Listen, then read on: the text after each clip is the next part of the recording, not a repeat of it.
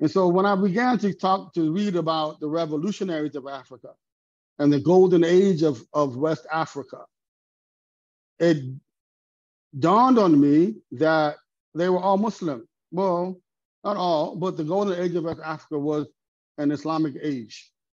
And there was one particular scholar that was really the impetus for a lot of the revolutionaries coming in and around the 18th, 19th century. His name was Uthman dan Fodio. He's known as the Shehu. The Shehu in his language means Sheikh in the Fulani language.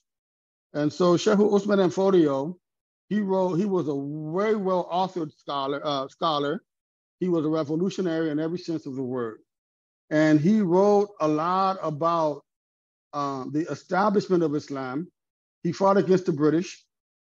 And his revolution, his jihad and revolutionary movement sparked other revolutionary movements within West Africa.